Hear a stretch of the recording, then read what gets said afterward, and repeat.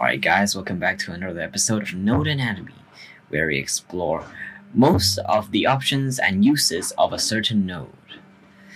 Today's node is scale elements, where I think I've probably used this node for last episode, first one in extrude mesh, so I think it's a good idea to do this one today. So simply, scale elements is used to scale things. Now, it's different from the regular scale operation, is that this thing isn't used to scale the whole thing, but it's used to scale certain small elements. Basically, you can put it into perspective like this. Normally, scaling it is like object mode, where you scale the whole thing. But scale elements is you scale the edge or the faces. And with this, you can do things like make a max revive from Pokemon or a chocolate bar. So yeah, without further ado, let's begin. Okay, let's begin. So today's video shouldn't take that long. So anyways, let's go. So first, let's go to geometry nodes and let's close this. And let's add a new node right here. So let's go through this very quickly. So let's add a scale elements node. Let's put it over here. All right. So simply, overall, this node's scale things, let's put it in between right here. And if you increase and adjust this, you can see that it's scaling the whole thing. Now, I did say that this node only can be used to scale certain faces and edges and not the whole thing. And we'll get to that point right now. So let's see here. There's 4 inputs and 1 output. So the first input is the geometry. So it's just the standard geometry input. You input all the geometries, whatever you want to input. You can input your object information. You can put in like a plane, plug it in here. Okay. The next one is the selection, and this one is basically just a Boolean thing where it says which part do you want to scale and which part do you not want to scale. So this is the point. So let's say you want to scale just the top part, then you need a selection, a Boolean selection of only the top part, and you can do it. So we'll go through this very quickly after we go to the next one.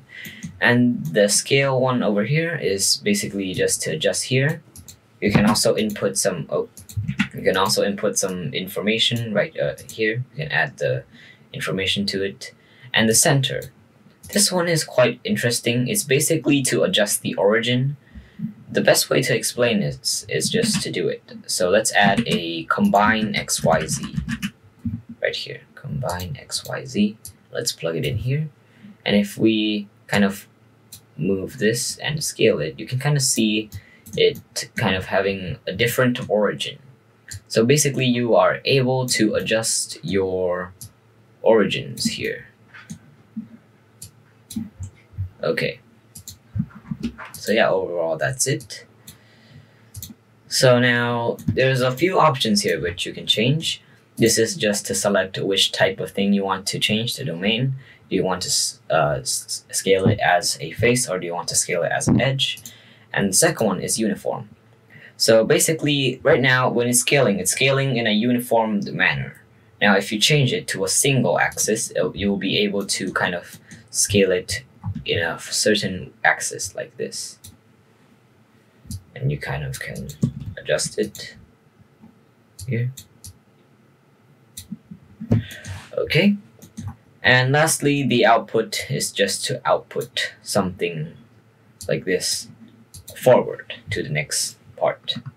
So let's see, let's make something real quick.